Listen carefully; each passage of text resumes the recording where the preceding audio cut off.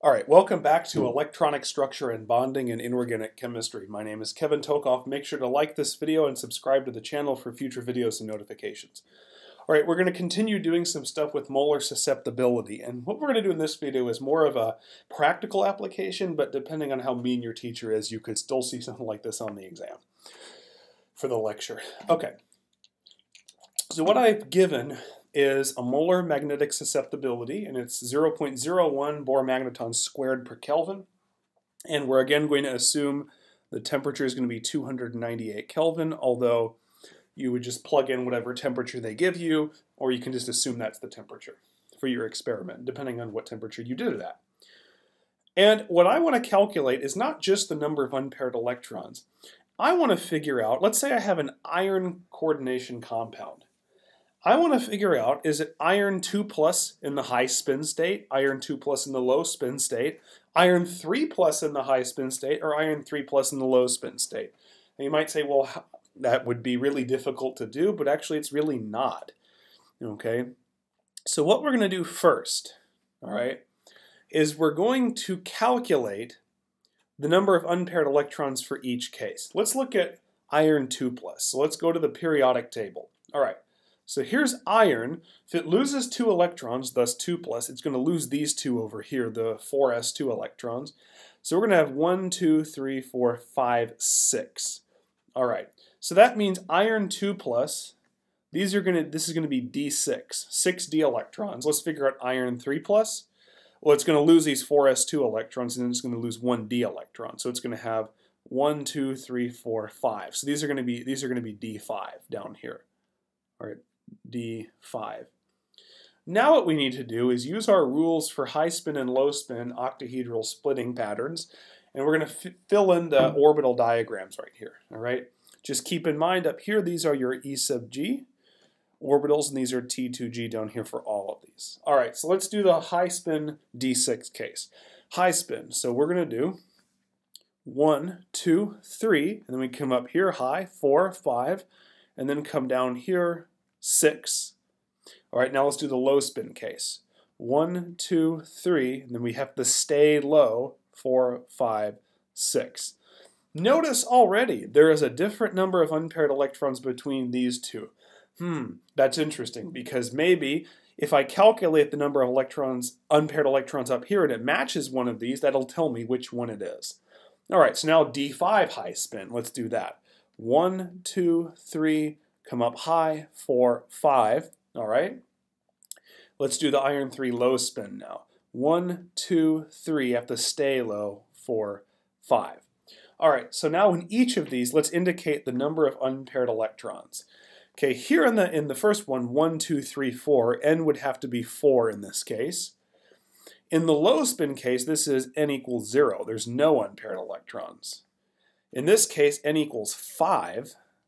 And in this case, n equals 1. All right, so basically all of these have a different n. So if I calculate an n from this up here, and I get one of these n's, that means it has to be one of these compounds, assuming I did the experiment right, and it is iron. All right, so let's do this.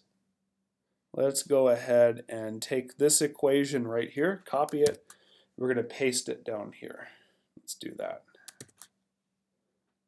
All right, so there's my equation. Let me go ahead and move it a little bit up here. All right, so what were we given? We were given a molar magnetic susceptibility of 0.01. All right. So if you remember kind of what we did in the last video, what we did is we basically took these square roots and just squared both sides. And you don't have to do that. You could more or less just drop the square root signs, but we'll go ahead and do that for rigorously correctness. N times n plus 2 is equal to 8tx sub m. All right, so that's my equation. All right. Now, let's go ahead and plug stuff in. All right, so I have on this side, I'm going to have n squared plus 2n is equal to 8 times the temperature, 298 Kelvin, times my molar magnetic susceptibility, 0.01 Bohr magnetons squared per Kelvin. All right, let's go ahead and figure out what that number is. All right, so I'm going to plug in 8 times 298 Kelvin, and then times 0.01. All right, now let me just tell you this. When I did this, the exact number I got when I plugged this in, given the information, was 23.84. All right. Now, you could probably, if you watched the other video where we algebraically solved for n, you probably realize that we would need a whole number for that to work out nicely. Otherwise, we're going to be using the quadratic formula. That's a pain. You would just round this number to 24, all right? You're never going to get, when you do this experimentally, you're never going to get exactly a whole number, so you just round it to the nearest whole number. So this is going to be n squared plus 2n is equal to 24.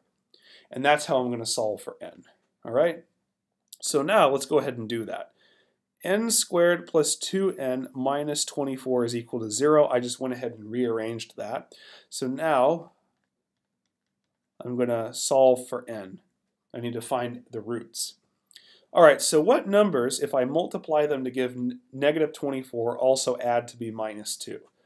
Well, if I say multiply 6 times minus 4, that gives me minus 24, and 6 minus 4 is 2. So that means this is going to be n plus 6 and n minus 4. So that means my roots for n are going to be negative 6 and positive 4. And if you remember, any negative root we throw out because it's impossible to have a negative number of unpaired electrons. That has to be positive. So my n is 4. There are 4 unpaired electrons in this complex. So what I'm going to do now is come up here and say, do any of these have n equals 4? Any of these cases? And sure enough, this one does right there. N equals 4, right? So that means that this compound, experimentally determined, is going to be iron 2+ in the high spin case.